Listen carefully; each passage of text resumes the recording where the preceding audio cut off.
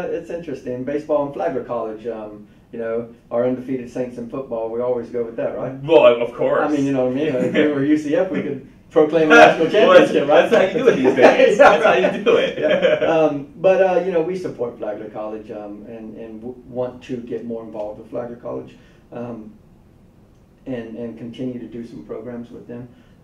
But yeah, I mean, Flagler College is the hometown team, right? Absolutely. You know, compared to, you know, during football, we have all our high school teams that do great, and you know, yeah, this county school program is you know, still one of the best in the state. So yeah, no, it's a great relationship.